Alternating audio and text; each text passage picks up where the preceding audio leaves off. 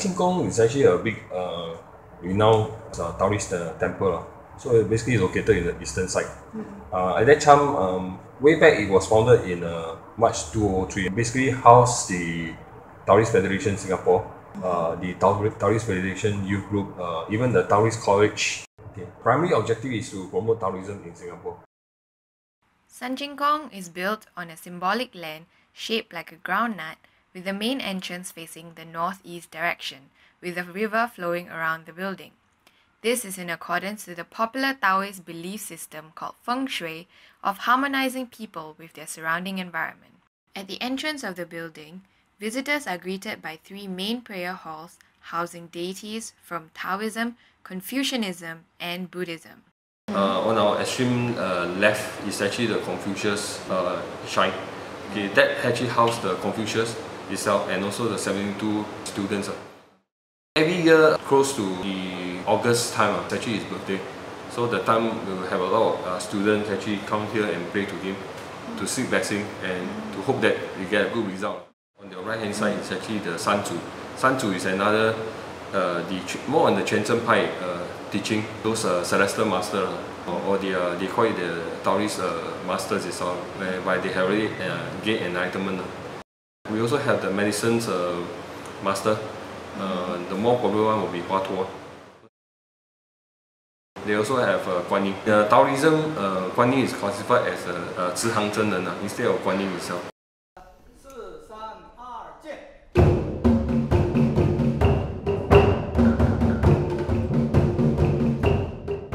San Qing Gong's pride and glory lies in its main prayer hall, which accommodates a breathtaking 3-story shrine that clearly shows the hierarchy of the main deities in Taoism. On the very top part is actually housed the Da Luo Tian Taoist deities. So we had the San Qing Gong, so we had the Yuan Shi Tian Zun, Ling Bao Tian Zun, and Dao De Tian Zun. The top layer also seats Dong Hua Di Jun, who is in charge of all male deities, and Si Wang Mu, in charge of all female deities. Other respectable deities are seated on the middle level, whereas the earthly deities occupy the lower level. Ancestor worship is an important aspect in Taoism, where the spirit of the deceased family members are believed to look after the family and influence the fortune of the living.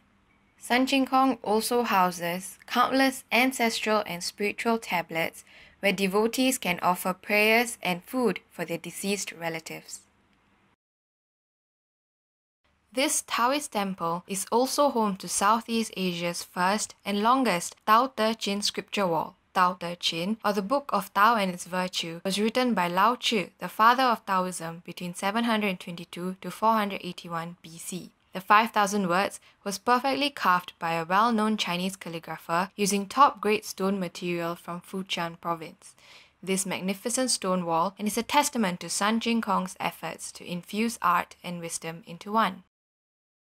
Intricate stone engravings depicting dragons, tigers, and folklore can be found on pillars, walls, and even prayer tables around the temple. Dragons and tigers symbolize the duality and the balance of the universe, also known as the yin and yang. The yin and yang is the most famous symbol of the Tao, and its variations are definitely hard to miss at San Qing Gong.